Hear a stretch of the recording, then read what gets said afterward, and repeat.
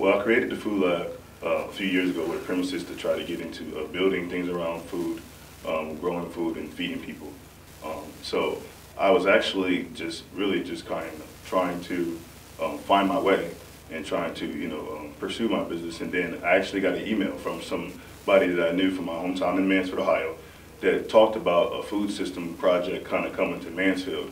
And just reading the flyer, reading the information about the symposium, I'm like, man, this sounds a lot like what I want to do and what I want to kind of get involved in and what I wanted to create. So it really came from me getting involved with the project, came from me just kind of changing some of my goals, changing some of my missions in life, wanting to get into farming and food, and then coming to Mansfield and teaming up with NECIC and actually putting together an idea. It all started just as even an idea around what it would look like to farm in the Mansfield community and bring up urban sites and combine rural farming and growing and kind of make it into a system. So that's how I got attracted to it, and I actually attended that first symposium, and I've been with the project ever since. The thing that makes farming urban is just where your farm is located. So our farm is located within city limits, and then we have another. It's actually NECIC has a location that's a 12-acre site that houses 3 farmers, NECIC themselves, my farm, and Fulfillment Farms,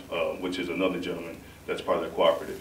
And then right around the corner we have Grow Forth, which is another urban farm. So we're all within city limits farming. So yeah, so you do see like a lot of the rooftop stuff and different things like that, and patio gardening, things like that, because of the tighter city limits. But we actually are on an old brownfield that used to be a huge building there that was cleared out 10 years ago and actually donated to us from Gorman Rupp. So for us to build our farm on, and then our neighbors who are also farming right dead smack in the community, they have about 5 lots that they put together and put their farm on.